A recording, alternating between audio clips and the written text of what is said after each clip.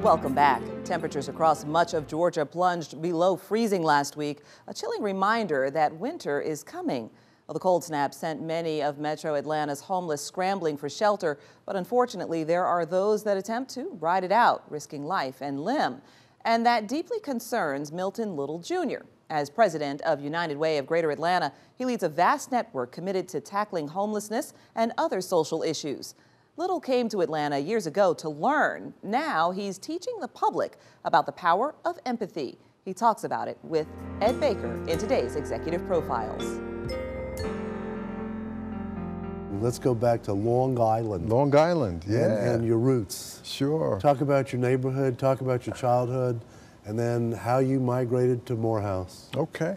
I grew up in a small town about 40 miles east of the city, Roosevelt, Long Island.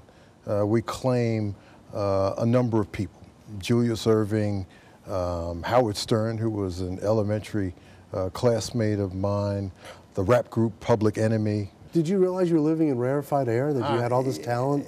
Had no idea. You had no idea. It was just, they were just neighbors. They were the people you went to school with. Was Howard Stern Howard Stern? Howard Stern was Howard Stern, a little younger then. Foul mouth? No, not as foul, but funny. He was a class clown. You always had a sense that that comedy was somewhere in his future. And Dr. J, where was he in the scheme of things? Dr. J lived around the corner. I lived on Centennial Avenue. He lived on Pleasant Avenue, so you could get there in a quick couple of steps. And now that the fact that you live here and he lives here, do you see him? Yeah, we see each other occasionally. For a little while, his son Jules and my son Taylor were on the same AAU basketball team.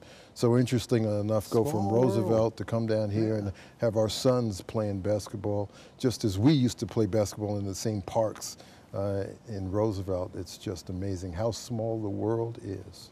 And it's time to decide where you're going to school, and you pick Morehouse. The interesting story is I never applied. They found out about me, and I got a letter one day that said, we're offering you a spot here and we will pay for your education. So that made it real easy, Ed.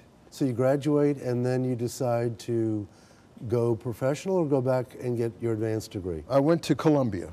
I had decided as a senior in college that I really wanted a career in public policy, that I wanted to figure out how to maneuver the levers of policy making in order to promote the kinds of equal rights and economic justice, social change that was really exciting to me. You decide to go where? I stayed in New York. Had an opportunity for work for Ed Koch for a little while when he was mayor of New York. He had set up this Blue Ribbon Commission and I helped to staff that. And then I spent a little bit of time at a New York City public policy firm, focused on education and economic development, those kinds of things. Did that for about 4 years and then went to a national policy firm. Got a chance to travel all across the U.S. and to Europe doing that work. I specialized in youth employment, teen pregnancy, workforce-related activities. Then move into the United Way. And I want to hear about the KISS. The KISS came back, that was several years before, where I had the opportunity to be a part of a team that ultimately launched an outward bound program in New York City. And one day we were in a homeless shelter reading to kids, and a little girl, crawled in my lap and put her arm around me and kissed me on the cheek and said, "Please keep reading." And that was the start of a lot of board service and volunteer work. I was doing it professionally, but that sort of made me realize that I needed to give even more of myself to the things that mattered. So we're now running United Way, Massachusetts. Right. United Way, longtime brand, well known by people, but not well understood in terms of the kind of work that it was doing beyond simply being able to raise a lot of money and distribute it, but also going through a pretty significant transition.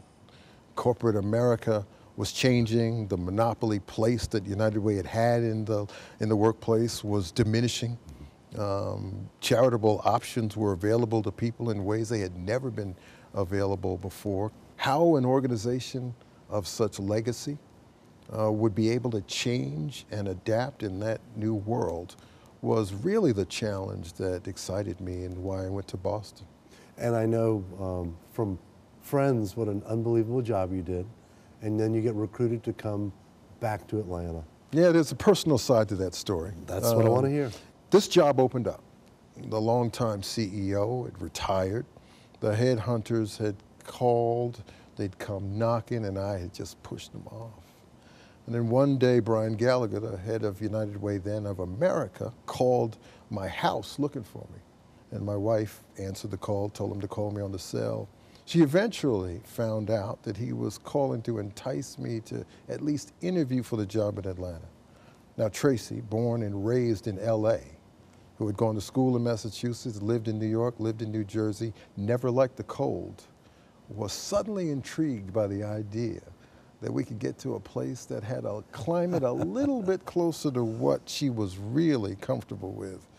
And so here I am, man. Well, it's worked out great. I mean, look at what you've done here. I mean, you're #2 in the country now in terms of giving.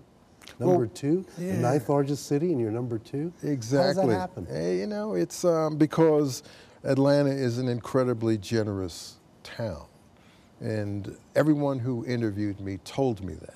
For all the challenges that the South may have, one thing that it is blessed with is a generous group of people who do believe in important causes, and we just get an opportunity to benefit from that. Where are you going to take United Way from here?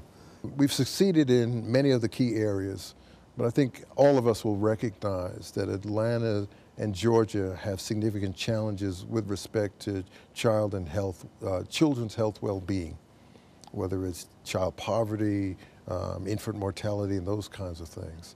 So as we go forward, I think much of the work of United Way is really going to center around how do we create healthy children, healthy families, healthy communities.